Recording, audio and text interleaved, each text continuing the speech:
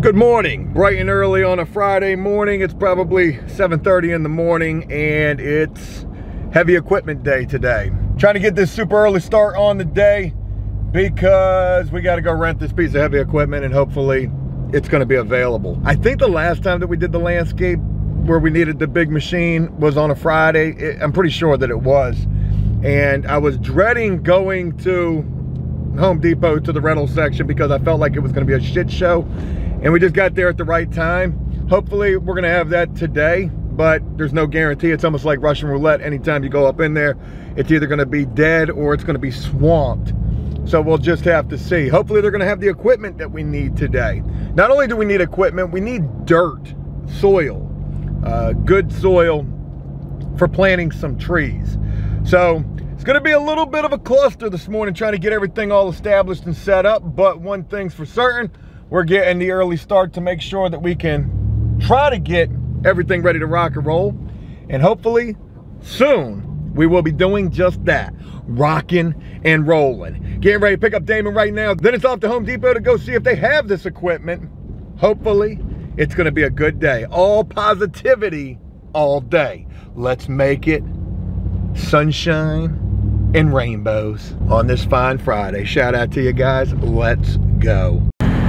All right, got a bunch of soil and we got us the new Rental Flex Bing,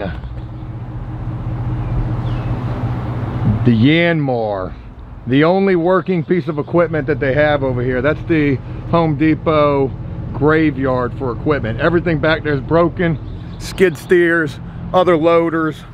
So hopefully this is going to help us today. Hopefully it does. Hey, good morning. It is Monday morning as I start this, and the last that you guys, well, the last that I talked with you guys, I was going to do the big landscape job that was on Friday. And what a big job that ended up being.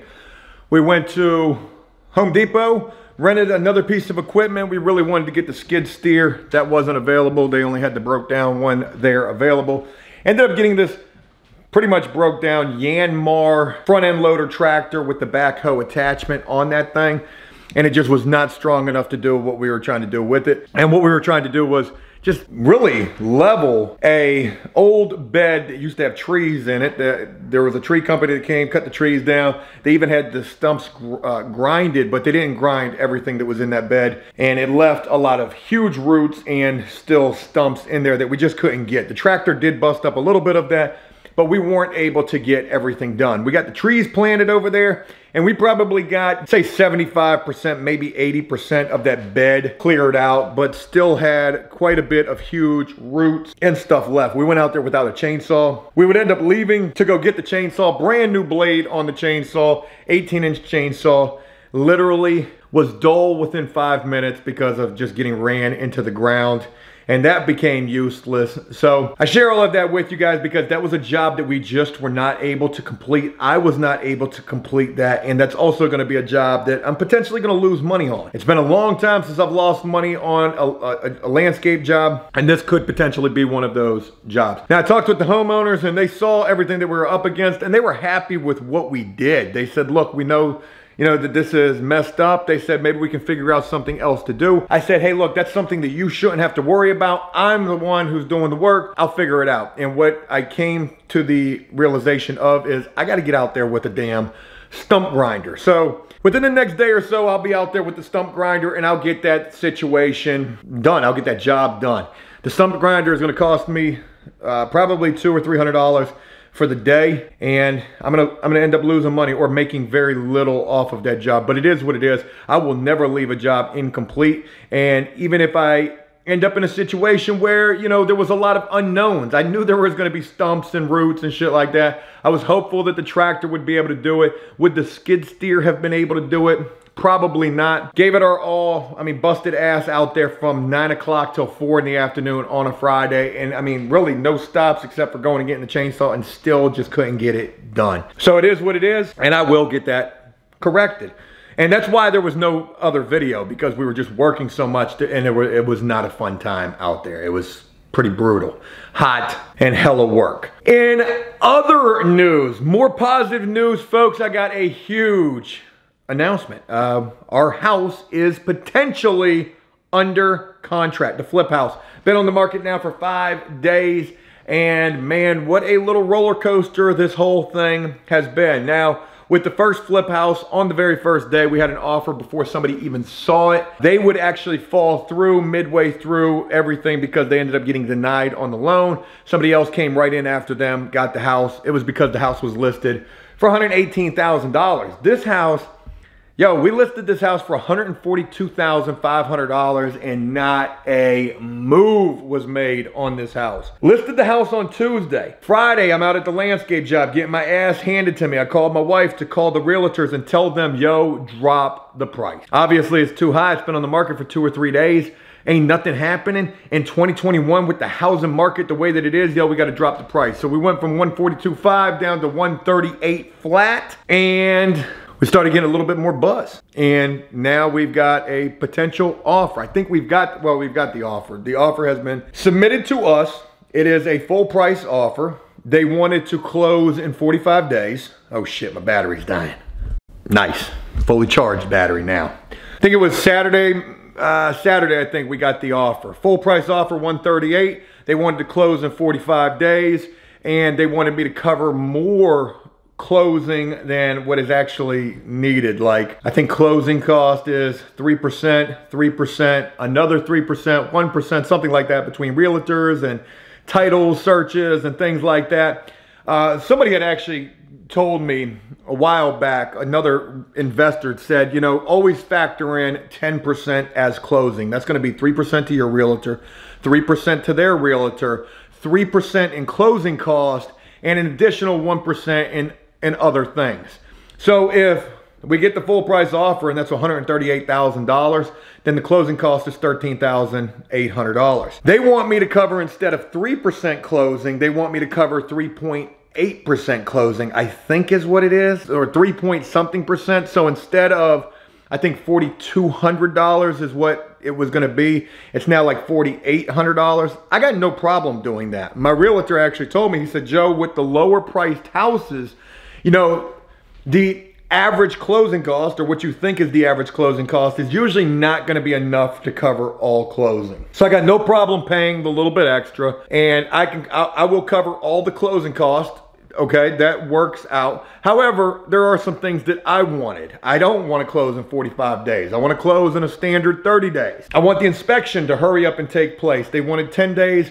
We said 7 days, and I'm not willing to do much in terms of repairs. Don't come at me with no trivial shit, is what I mean. Obviously, if there's something major, yes, I'll make sure that everything is correct with that house. But I think back to the first flip house, and one of the things that they said was the hole, the access hole for the exhaust fan in the bathroom needed to be bigger. I agreed to all repairs over there, but that was a stupid thing, in my opinion. The access hole was fine. The cover fit fine, like whatever. So I don't want any trivial BS, because I know that that can come from a home inspection.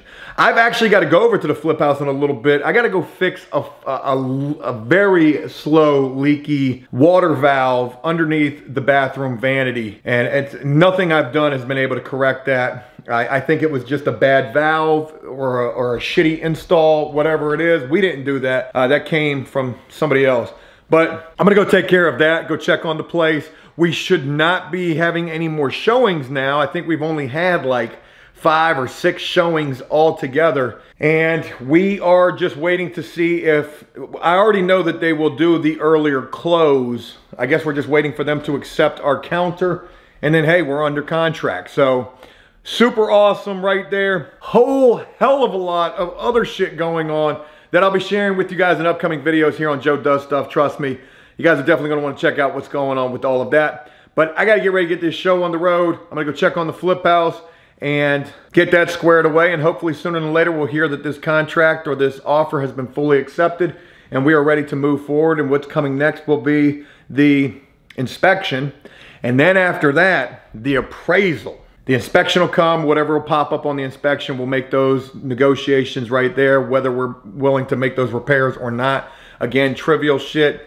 X-nay on the Ask A, and then the appraisal. Will this house actually appraise for $138,000 is a major question up in the air. They do have another 2-bedroom, 1-bath house that just hit the market recently in the same city. Only difference is this one's got a screened-in back porch and a small garage, and they want $150 for that house. And my house looks way better on the inside than that house does, plus that huge additional lot. So we'll see. I'm gonna get this day underway, and I'll share with you guys a little bit more a little bit later. Hope you're having a good one, and happy Monday to all of you out there. Oh yeah, I gotta go pay the storage fee too. I got my storage rent is due, and I guarantee I'm locked out of there one day late. Okay, good deal. So I'm leaving from the storage unit. Just paid 2 months rent, and you know, it's crazy about this facility. I don't know if it's because of what part of town it's located in. It's not in the greatest area. Damn, I wish I could see, because I guarantee that is happening right now. So anyways, my rent was due yesterday. Yesterday was a Sunday. It's due on the 23rd, and today's the 24th. So I paid my rent. I paid it 2 months up front. That's what I usually do. I paid 2 months at a time. So the day after your rent's due, they go and they red tag your unit so you can't get in your unit. I'm paying my rent. I'm asking, hey, has my unit been red tagged yet? She said, no, well, I don't know. Maybe the woman's around doing it right now. I'm over at the unit. I'm trying to get some tools that I'm gonna need for today, or what I think that I'll need for today. And I see the woman pull up on the golf cart, and I'm like, I said, no need to red tag this.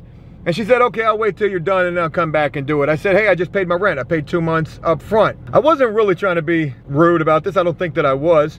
So I was like, how you gonna lock my unit on a Monday morning? My rent was due yesterday on a Sunday. I mean, I guess I could have paid it online, but damn, it's crazy. But if you think back to the other storage unit and how, I guess, lenient they were, maybe they don't want to deal with any BS here. This is a big corporate storage facility, so it is what it is. No hard feelings, and it's convenient, so I gotta deal with it.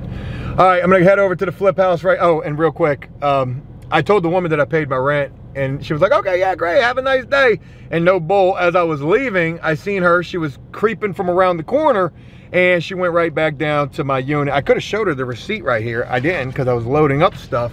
But I just hope that if she does go and lock my unit, that when she gets back to the office, she has to go right back out there and unlock it. So, good deal there. Let's get over to the house. Hopefully everything's good to go over there, and fix this little faulty water valve. Alrighty, still up in the truck and leaving from Lowe's for the second time today. No big deal. Ain't really got too much going on over at the flip house, but a couple of things that I want to address. We're having some low water pressure coming out of the tub and the shower head, and that's concerning to me. I know that there's a clog somewhere, or maybe a valve that's not all the way opened up, but it's probably a clog somewhere. So if we can't get this figured out, we've got Brian number 8 coming over to help us get it squared away either today or tomorrow. We've got some work in the bathroom vanity. We got a leaky water valve, nothing major there. I've already got the new water valve, and we're gonna go ahead and get that replaced. But I wanted to try to address the tub concern prior to getting to that. I got Damon over there working on a couple of things real quick, just some minor cleanup shit. And it is official, folks. It is about 12 o'clock and we're under contract. It's official. We went back and forth one more time. Can't close for 3 years, but nonetheless, we're under contract, and because of the fact that we can't close as quickly as I wanted to close, which is 30 days, we got to close a little bit later than that, they're willing to give us an extra $1,000 on the price, which is not a bad little deal right there. So we're gonna see. We got to get the inspection. That's going to be the first thing that's taking place, and that's going to happen within a week, and then the appraisal, and then we're just going to be playing the waiting game after that. So good deal. After 6 days on the market, we're officially under contract. Not bad at all. Not the easiest type of a house to sell, a 2-bedroom, 1-bath house. Not everybody's looking for that. Most everybody's looking for a 3.2, 4.2, 4.3. They want bigger and better. And 2.1, ain't nobody really messing with that. But I guess we've got some first-time home buyers and want to make sure that this home that they're getting from me is a really nice place. And it already is. just needs a few things addressed, like the water pressure. Water pressure is really not even that big of a deal. It's not like no water pressure. I just want it to be a little bit better. So hopefully that's gonna be a relatively easy fix, and we'll get that corrected. As I get ready to wrap this up, I think I'm gonna go ahead and wrap this video up on all of this. I wanna say that tomorrow we're probably gonna go back out to the landscape job, lose a little bit on that, but so what? Sometimes you can't win them all. And when it comes to making sure that you're doing a good job for your customer, hey, that's the only thing that matters. And the fact that you're making money. But not all the time is that gonna work out. And sometimes you gotta take an L to make a W in the end. We'll be back on landscape tomorrow. Let's get this flip house squared away. Hey, congratulations, y'all. Under contract in only 6 days. I'd say that's a W as well. Talk with you guys again real soon. And until then, do stuff. Productive things, positive things. Avoid the negativity at all costs. And always work toward the W. Even if that means you got to take a couple of L's along the way.